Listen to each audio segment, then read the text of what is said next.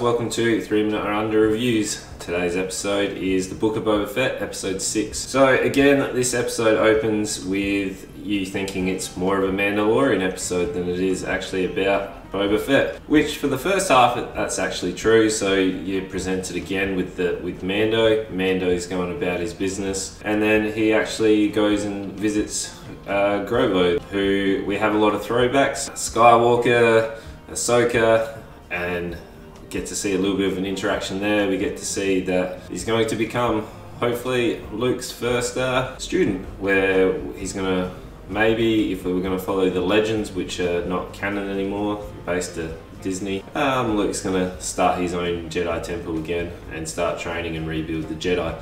So finally comes back to Tatooine, and we actually finally see a bit of building. So we're going to see, hopefully, the big war that's coming between Boba and the Hutts, and we're going to actually see if their little T-Rex arms are something to be feared. Back to when Mando saved the little village and they killed the dragon, we go back there.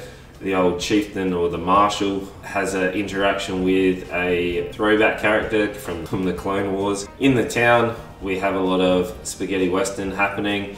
We see a lot of Clint Eastwood kind of vibes. I was just waiting for someone to say Pilgrim, and then, you know, we don't have any doubt of who shot first, so we definitely see who shoots first, but I really enjoyed that aspect of it. And then we see that the cartel, the Hutt cartel, are making moves now, so I don't want to spoil anything, but they're making some big plays, and we know now that there's going to be a big conflict, a big war for that territory of Tatooine.